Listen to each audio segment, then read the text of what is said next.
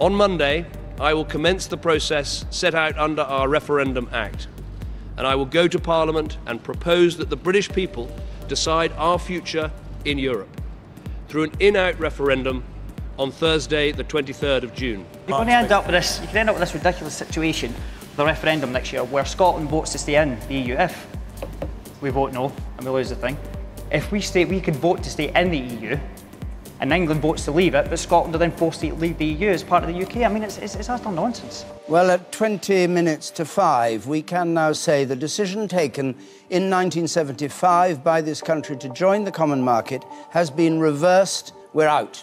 The British people have voted to leave the European Union, and as such, I think the country requires fresh leadership to take it in this direction.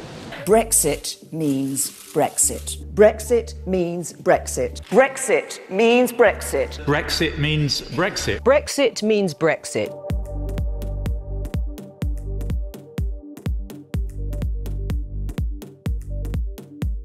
The ayes to the right, 202. The noes to the left, 432.